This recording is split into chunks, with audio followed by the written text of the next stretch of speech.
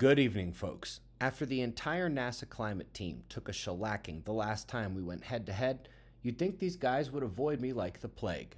But no. I didn't even know Climate Feedback had posted this article about me this past summer because it's a website I don't check. It's a propaganda garbage can. But someone sent it to me recently, so I figured, sure, I'll respond. The article was written by Katie Valentine and sourced by two so-called experts, George and Ian. It is my pleasure to intellectually obliterate their narrative here for you today. Their article stems from my challenge to find a climate paper that blames humans for global warming while also accounting for solar particle forcing, cosmic rays, the global electric circuit, and Earth's weakening magnetic field, because I know for a fact there isn't one. Now let's dive into their attempt to combat my challenge. They begin by addressing one point I made about coronal mass ejections, ignoring the body of solar climate forcing studies we've shown, and actually contacted the author and managed to get him to walk back his conclusions a bit. None of it addresses the real correlations discovered or changes the notion that recent solar cycles were more active, which they go on to admit later in the article. They literally picked one of the more minor things we say in the entire video. They go on to say our planetary magnetic field shields Earth from these solar effects, which they don't seem to realize implies that its current weakening means less shielding from that energy. But they also ignore that there is a powerful coupling aspect, which they also walk back towards the end of the article. A good start for a propagandist wanting to appear to have the upper hand unless you understand the subject matter of the discussion, especially in their claims that solar flares and CMEs can't affect Earth's temperature. I do suggest they read this paper from two Harvard scientists on exactly how much it can impact Earth's temperature, including multiple degree spikes from single events.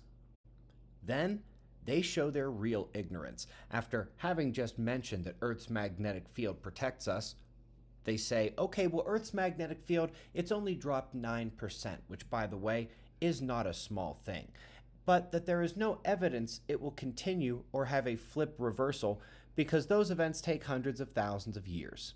Let's address those points. First, their link is to an article from NASA a couple years ago, and yes, that is the one that started the previous altercation, which wound up with the entire NASA climate team being shown to be shockingly ignorant of the facts and the peer-reviewed studies. Specifically, their 9% number is dated. NASA themselves said 10% in the year 2000, and that number got updated to 15% in 2010, along with a confirmation that Earth's magnetic field was weakening faster and faster, going from 5% lost per century to 5% lost per decade. And as if that math shouldn't make it obvious it can't take hundreds of thousands of years, these are the rapid flips, the magnetic excursions from just the last 60,000 years. They can happen quickly. Apparently, their ignorance has no antidote of late. These are also major contributors to species extinction, by the way, and that's largely because of UV and the climate change they cause. Then, they try to go on to say that irradiance is the key thing to look for at solar forcing of the climate. Well, let's go ahead and for a moment just ignore the hundreds of papers saying that solar particle forcing is massively important. They admit irradiance changes can account for 10% of global warming, which again I would say is not a small number. But irradiance itself is a bit of a joke when it comes to solar forcing of the climate. They claim that it is accounted for in climate models, but as we've shown several times, no, it is not, and we're happy to show again. Because major solar outbursts show up as negative forcing, as was the case in 2017 when the sun jumped up in energetic delivery by orders of magnitude, and the irradiance they used for climate forcing showed a drop. This is due to a change in the wavelength of the irradiance output and a shift to particle bombardment.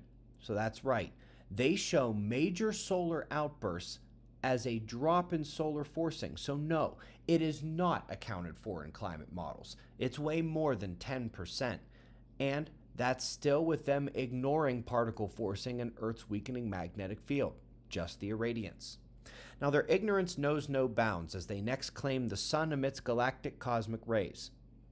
Really? Well, that's not true. It emits cosmic ray protons and electrons, but galactic cosmic rays come from, shockingly, the galaxy outside the solar system. And their 3 papers attempting to debunk their effects on clouds are dwarfed by even just the list from our 2020 textbook, which doesn't include the 15 or so papers confirming cosmic ray effects since that book was published. Their cherry picking continues. They claim climate science doesn't include solar particle forcing because scientists can't find any link between them and Earth's climate. Well, the 500 citations in our 300-page textbook suggest otherwise. There are more proofs in that area than I could ever put in one YouTube video, and there have been many more since its publication. Then, they come back to sunspots, and while they admit we are at higher levels here in the 20th century and as we moved into the 21st, they try to say that adjustments have narrowed that gap and that climate deniers like me ignore uncertainty measures in science. What, like they ignore the uncertainty in global warming? As Dr. Roy Spencer from NASA has shown, along with dozens of other papers, global warming is about a 1 watt per square meter imbalance with a 5 to 10 watt uncertainty. That is an atrocious and egregious thing left out of media coverage. And what it means is that modern warming could be entirely natural or might not exist at all, and they would never know it by their own uncertainty admissions. Now, at the end, they effectively admit their issues, saying that things that I'm claiming are actually being studied, but until there is a good enough consensus on how they affect the planet down to the tiny mechanisms, they won't be included in climate models. Well, let me tell you, with all the funding going towards one side of the story, that's not likely to happen anytime soon. And yes, I am well aware that they aren't in climate models, as was my original charge to begin with. Furthermore, it is but an excuse to dodge my challenge, which was to find such a paper that blamed us and yet accounted for the solar particles' weakening magnetic field and more. They didn't even try, and it's because they probably know that no such paper exists. They even tried to explain why they couldn't meet the challenge, and their conclusions about the lack of forcing are not only contradicted implicitly by their excuse for why climate models can't yet account for these connections, but they predate every significant study on the global electric circuit and how it influences the lower atmosphere. The ionosphere coupling with the lower layers is not so infant, by the way, that it can't be acknowledged. It's just not convenient for them to do so.